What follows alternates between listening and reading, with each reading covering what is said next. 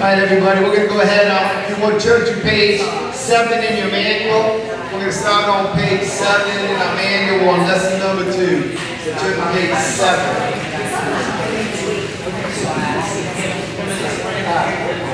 Now, I want all of you guys now to close your eyes for a minute. Everybody close their eyes. And now, if I say, picture the word church, what comes into your mind as you're thinking of picturing what a church looks like?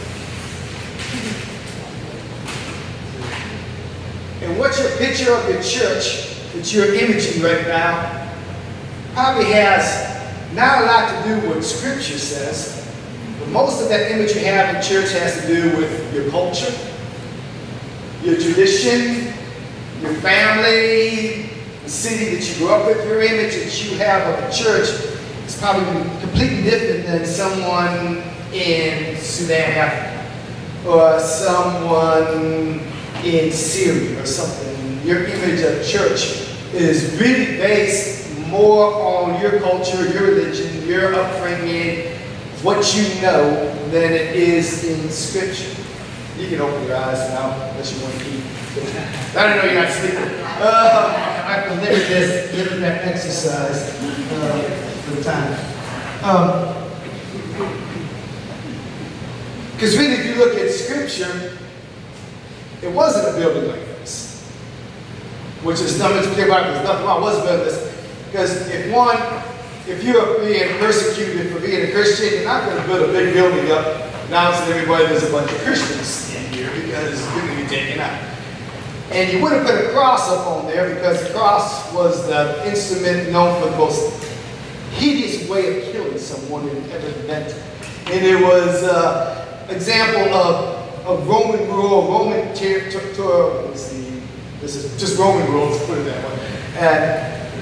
And so almost like if I put a hang noose up on top of my building, we ain't gonna win it. You know what I'm saying? Because it would detract people instead of attracting people.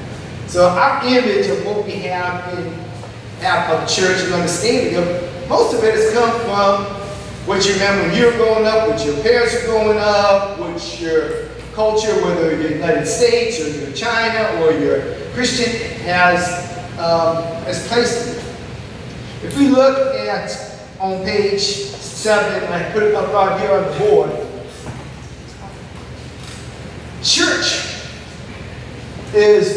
revolves around about 4 things. The center of church, and why we're Christian, and why we're here, is the Lordship of Jesus Christ. I do a crown. I think our thing says Jesus is King. Same thing, Jesus is King, Jesus is Lord. The Lordship is at the center of this, of all that we do.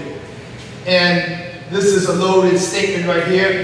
You say Jesus, emphasize that, is Lord, or you can put Jesus is and emphasize the Lord. If you emphasize Jesus as Lord and emphasize the Lord, then you're emphasizing the Lordship, that it is monotheism, that it was one true God, it is Jesus, it is who we surrender to, is who we turn our life over to. It is whoever this person is our Lordship who we complete these churches. If you emphasize this part, that Jesus is Lord, then Jesus defines what that Lordship looks like. If I was to say Betty is Lord, that's a good thing. That is a sweet lady, she loves Jesus and everything. If I was to say Hitler is Lord, it puts a total different feeling in your heart. So we have to know Jesus, the Lordship of Jesus is monotheism of the Lord, but who He is, at His essence, Jesus, this defines the Lordship, who we're supposed to imitate, who we're supposed to follow. So Jesus is Lord, and understanding Jesus and His Lordship is at the center of all that we do in church. And then there's 3 things God tells us to do. Love God as a church, we're supposed to love our neighbor as a church, and we're supposed to make disciples together. Loving God. We love God through prayer, through worship, what we do here, through reading the Scriptures. Through that, the church is supposed to love God. Our church is supposed to love our neighbors. We're supposed to do that by inviting them to come and participate, by house of the harvest, by serving people, by greeting people, by seeking out the lost, those who do not know Jesus. As a church, we're called to love our neighbors, given Jesus. We're called to make disciples. We're guys to be in accountability with each other. When you see someone is doing something great with the Spirit, to encourage them. If you see something that's leading to the detriment, try to discourage them. We're here to try to walk together, imitate each other, to try to make us more, to imitate this person right here, Jesus, individually and as collectively as a group. And this is what the core of church is. You know, here we're making disciples is where we baptize. We baptize people when we make disciples in here. You know, loving God, loving neighbor is when we do the Lord's Supper. We're saying we love God. You know, we love our neighbors because we're doing it together. All this entails church. And then, if you think about the rest of the church in our church, we've added buildings. We've added programs. We've added budget. We've added staff. Now, first of all, none of these things are bad. They're all good. But they're all, I say, tools. A building is great.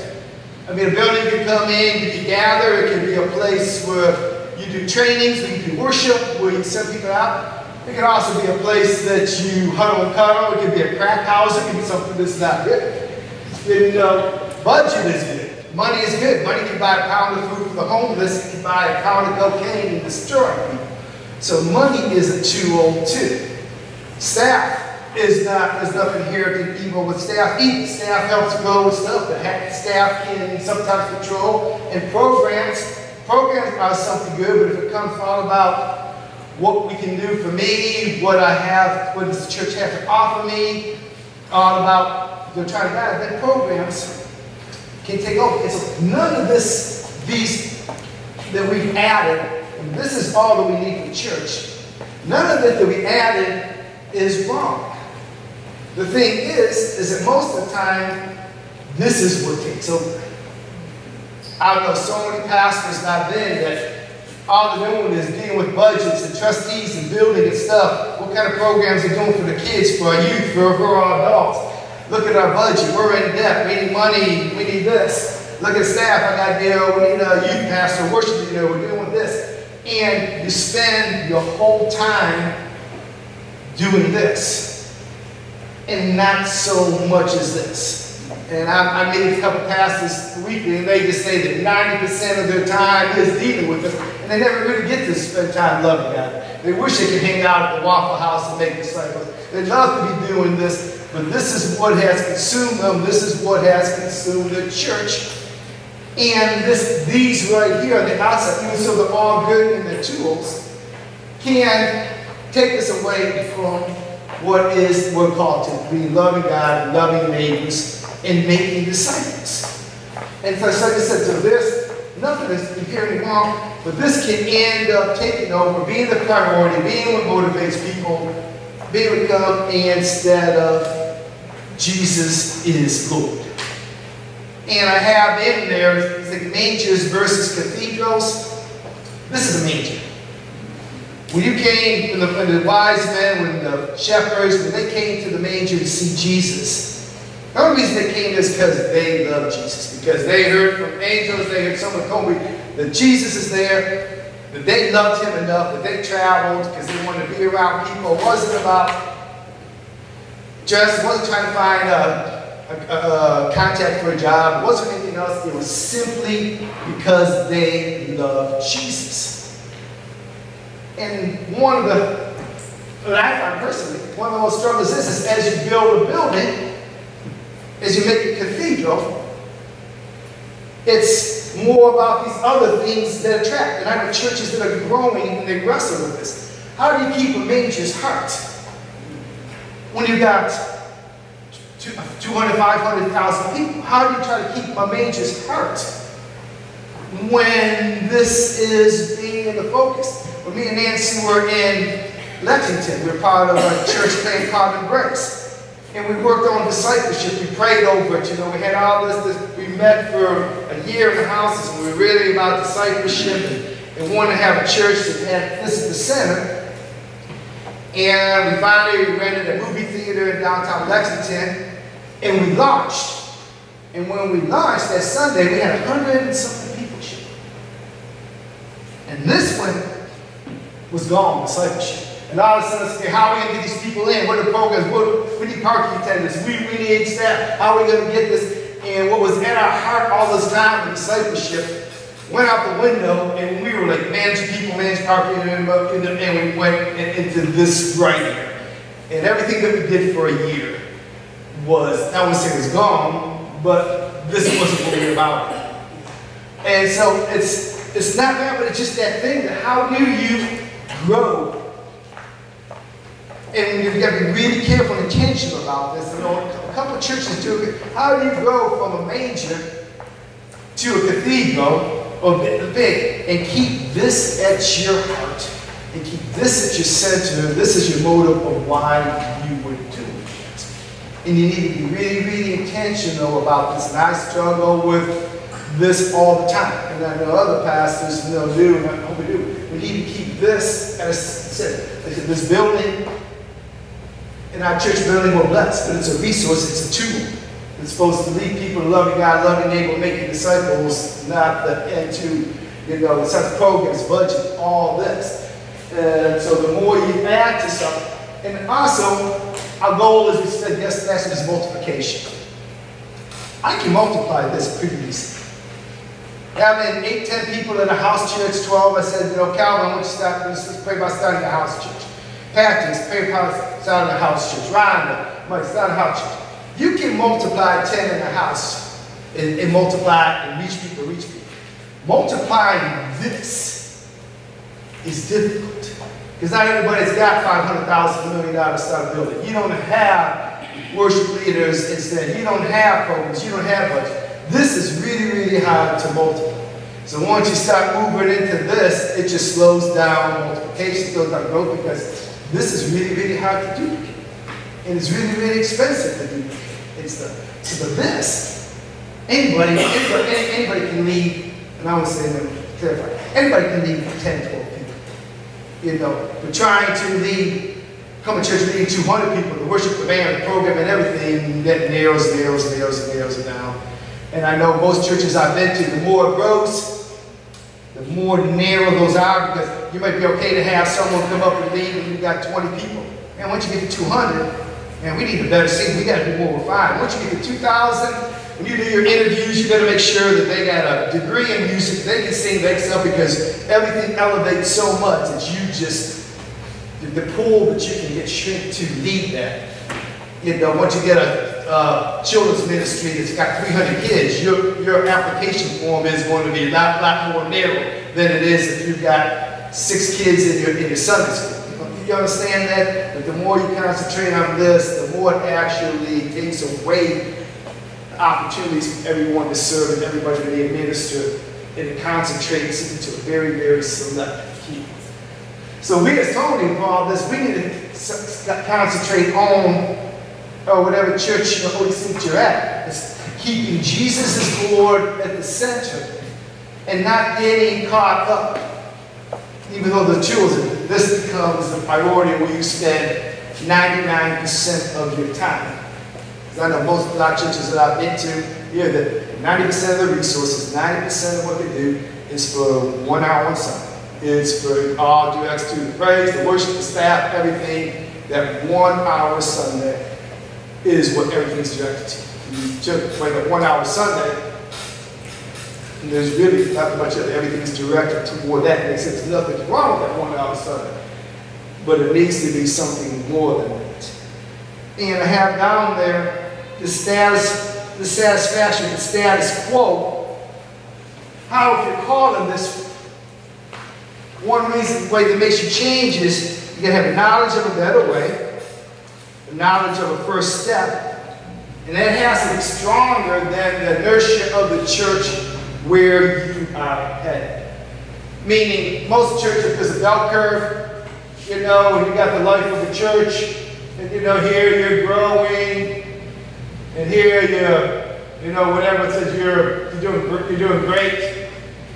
It's not till, you know, you're at 200 people, 40, down to 30, that you think, oh my gosh, we got to do something wrong. We got to do something different. We're not doing something right. Instead of doing it up here continuing, most churches, they get to a place where they're declining, that the numbers are down, they're falling before, they think, you know, we need to do something different.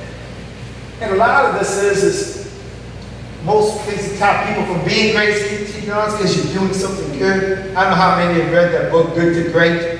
I would highly recommend it. You're doing something good, so you're satisfied doing with the good things. And you might be doing 10 good things, when really if you did 1 or 2 great things, it would take you off. And you got to realize what good things that I'm doing that we need to let go of so we can do something great. And that's what knowledge of a better way. You have to have that knowledge of a better way. I talked to some pastors who churches that were declining, and I said, you know, why don't you change it? If you don't know there's a different way, if you don't know another way of doing it, it doesn't matter what you have to decide how much they love Jesus, how much they really want their church to grow, how much they do. If you do not know that next step in a different way, you're not going to do it. So it's got to be knowledge of a better way, knowledge of the first step, how to do it. It has to be greater than nurture church. If all the church say we're doing fine, we're doing fine. If someone says I want to do something new, no, we're doing fine. We don't have to do that. No, we're doing okay. We don't have to do that. You know, and then usually until they said to you, man, we're not fine. We need to do something different. They start changing. If you can do it while you're healthy and while we're healthy, it's going to change everything. And so I'm going to look at a model of this simple church. And it's on page 41 in your appendix. Let's go to page 40. 42 has a brief outline. That's kind of the clearest outline of it. It starts on page 41, but it goes to 42. And it's called house churches. And it's basically just this simple church. There's many people who just don't do it in the house. Danny leads one in the flea market. There's some they sell them in the restaurant. So it's, you know, micro churches, whatever you want to call it. It's just looking at scripture of what that church was. He says, Paul with the church in Antioch, it wasn't a church like this. It was all the little churches that was gathered. This wasn't it. And so there's 3 aspects of all simple churches.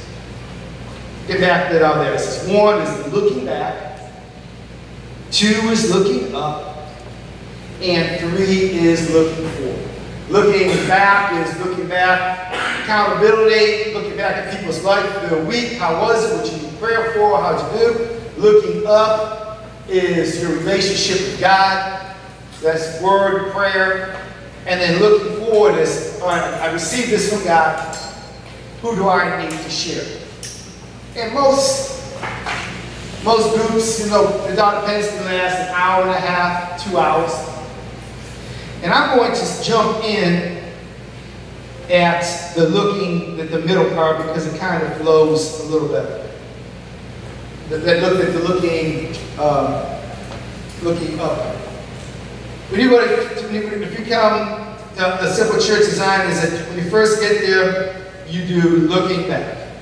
And then you go to looking up. The looking up is basically simple Bible stuff. It's homiletics in a group. You're going to get in a group of people, and you're going to read. Like right now, in my Bible study as a church, we are going through the New Testament. So when we get to our church on Wednesdays, we use those readings. Everybody's been reading it, and so whatever that reading is for that day is what we're looking at, those chapters. And we just ask people simple questions. What do you like about it? What do you find difficult? What don't you like about it? Because anybody, it doesn't have to have read the Bible before for 10 years, but you're new to it, you can read something and say, you know what, I like this about what this says. Or you can say, I don't like this what the Bible says. It's open to anybody. And then we always ask ourselves, what is this teaching us about God, Jesus? Because we walk away from today, we want to have a better understanding of who God is. And then we say, what does this teach us about people? You know, because the whole point is, we want to be able to witness and minister to people, so what does this teach us about people? And then when we're done, we'll go around and with time of prayer, we'll ask you, write down to the Holy Spirit what He's revealed to you. From this time in Scripture, what has He personally shared you? What you learned from it? Say it's on finances. We're talking about, I don't know, so let's say you're talking about Ephesians, or in your family, it's about your spouses and your wife.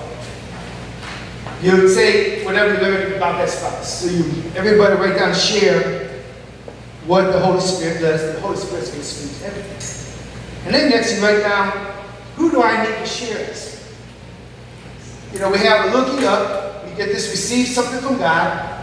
Our thing is not to hold it. Your understanding that Jesus is Lord, your understanding what you got, does not affect anybody around you unless you share it. And so who do I need to share it? Say it was on, like I said, we're studying about Ephesians 4 about marriage and wives, Ephesians 5 actually. And so say I knew a person today in the gym I saw him at the gym being abusive with his wife. So I said, no, I want to go talk to him that your wife's supposed to be about. So I'll put that I need to share this with him. And then also then write down, who do you need to share your testimony? Who do you need to share the gospel? We'll go around and we'll share it. This is why I started here. We come back next week, it's a looking back, number 1. So when you come back that week, you know, just like you did now, prayer requests, how your week was. But then you go back, okay, and go, I dare you. You said last week that you were going to share, listen, Bill. You were going to share with Bill at the gym about your wife.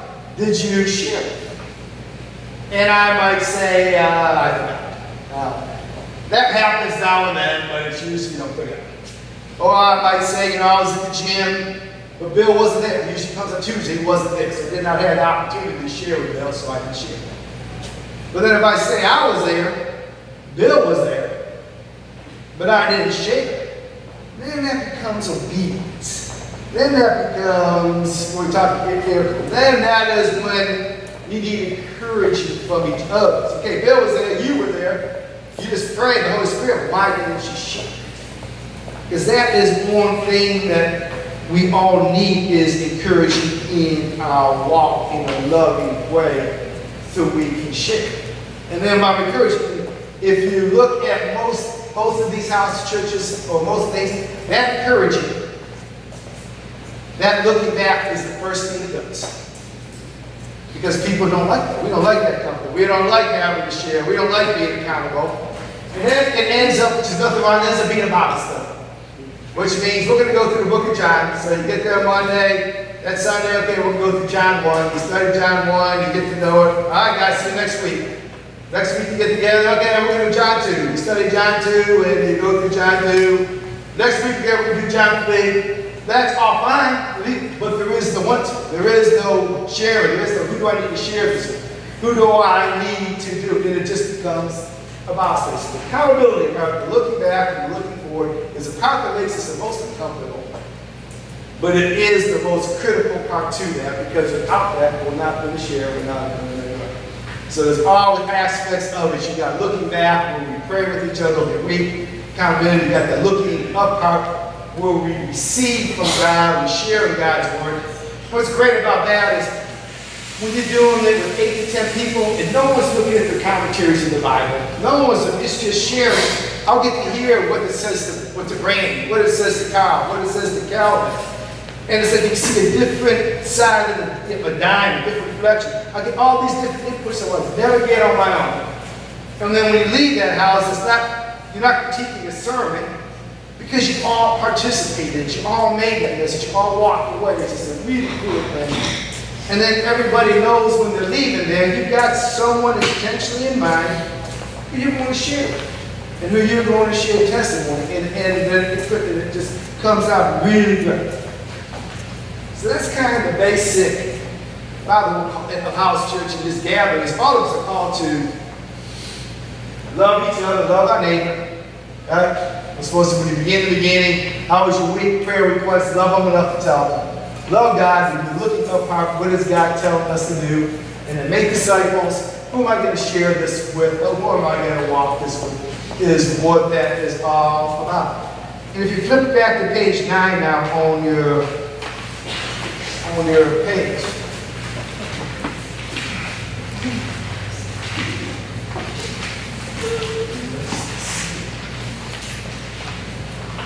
is called MAW, which is Model Assist Wash Treat. This square right here, this is Jesus' ministry on earth. If you look at Jesus' ministry on earth, the first thing was Jesus did. This is Jesus did. You help. This is you do. You do. Jesus helps.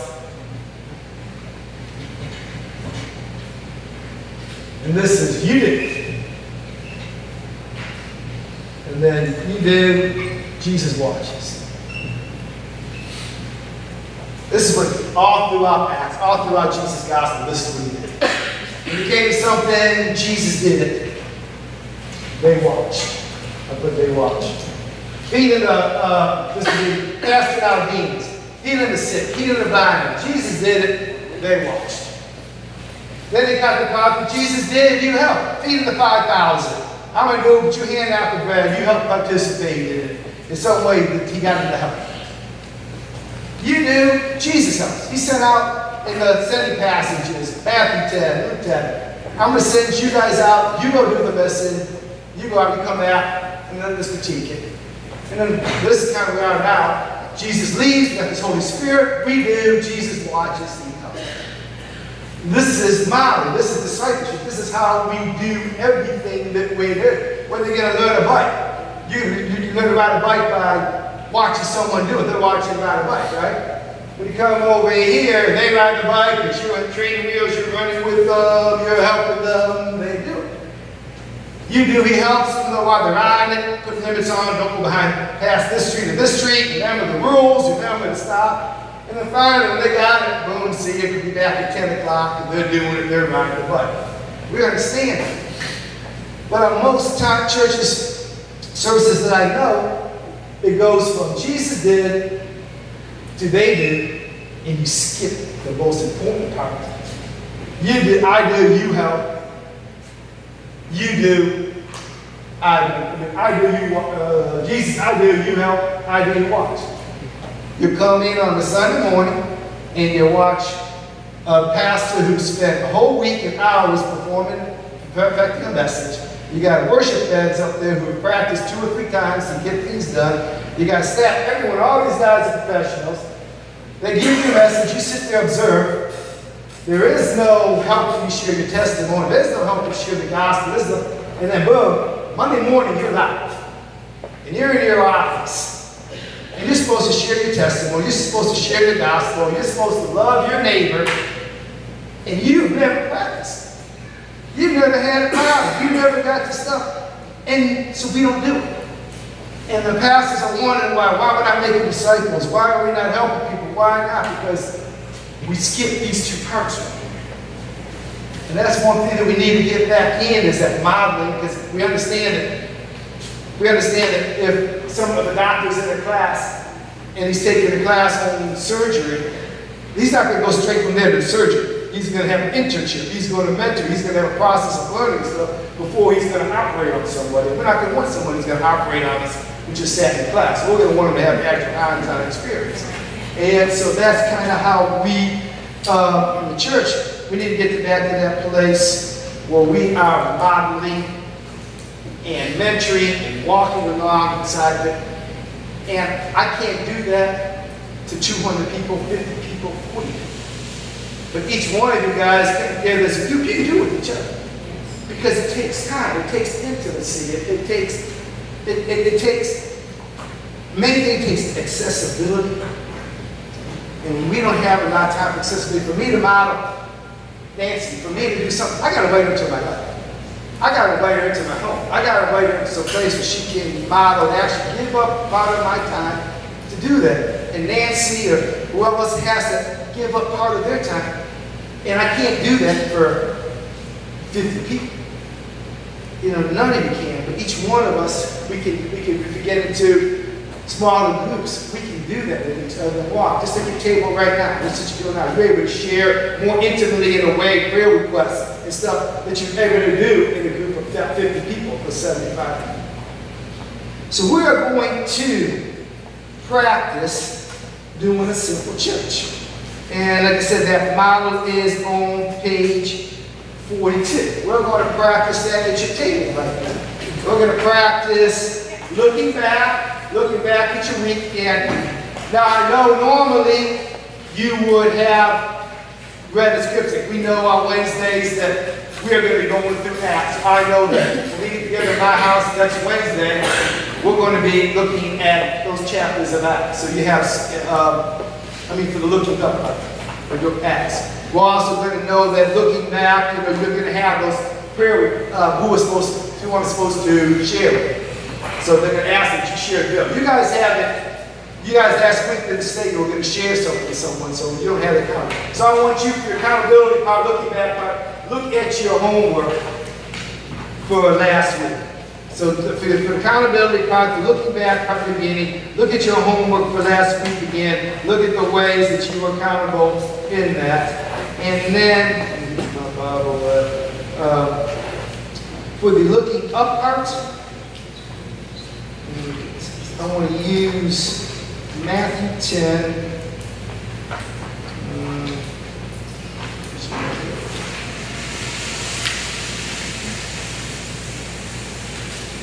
Let's use Matthew 10.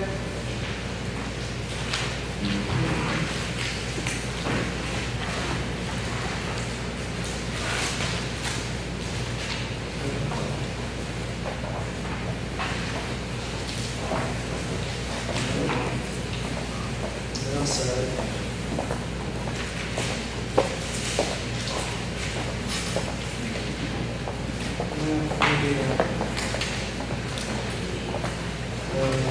Let's go to Luke 10. And let's look at Luke 10, 1 through 12. Luke 10, 1 through 12. So you do your looking back. When it comes time to looking up, one of you will read Luke 10, 1 through 12. And then ask yourself those questions. What do you like about this passage? What don't you like about this passage? And then once you guys have discussed that, I would suggest reading it again. Read Luke 10, 1 through 12. Then ask yourself, what does it say about God? What does it say about people? And then you go through on page 42. It says, how will you obey this passage? Meaning, what did the Holy Spirit show you? What did He teach you in this passage? Who do I need to train this passage? Who do I need to share this with? What I learned, who do I know? Who do I need to share this story? So leaders, if you get in your groups, we're going to spend, what time is it now?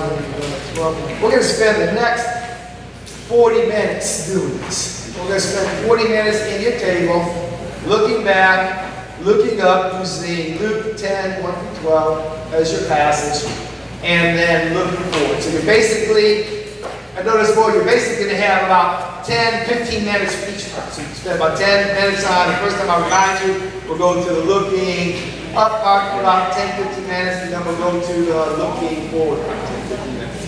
So, leaders, I'm going to leave it to you. Let's spend our time doing a model house church. What I'll do is I'll go to looking at Let me know if you have any questions. I'll come by.